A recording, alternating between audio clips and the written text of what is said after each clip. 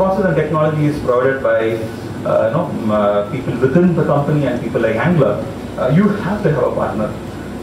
One of the days where you can think and devise a technology and to save cost, operate through in-house developed technologies. Those days are gone, because in click of a button or in a stroke, the technology changes. So you have to be agile. You can't waste time and money in running things which are not core. Your core is business, so non-core you have to find people like Angular. Leave to them. I mean, it's their business continuity, right? If they're not doing it well, I don't think they can succeed in or sustain in this market. So I have to be a good partner and ensure the technology is in the right hands. And for VGuard, we are fortunate. We had a lot of due diligence done on Angular, and we got very good feedback. So we partnered with them. So who referred Angular? That's a very important point. Angular was referred by Murugappa Group.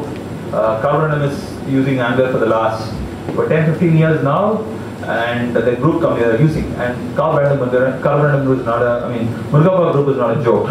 I think they're about 3 billion. They're about 3 billion turnover company. They have about 20-25 companies which are listed. It's not a joke.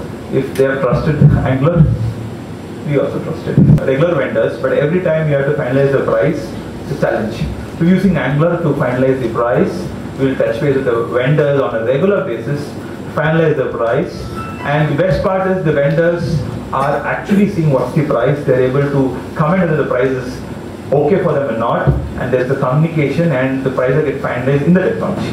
So they can access any month, any time, and see what was the price, why the price was changed, who changed the price, everything is there.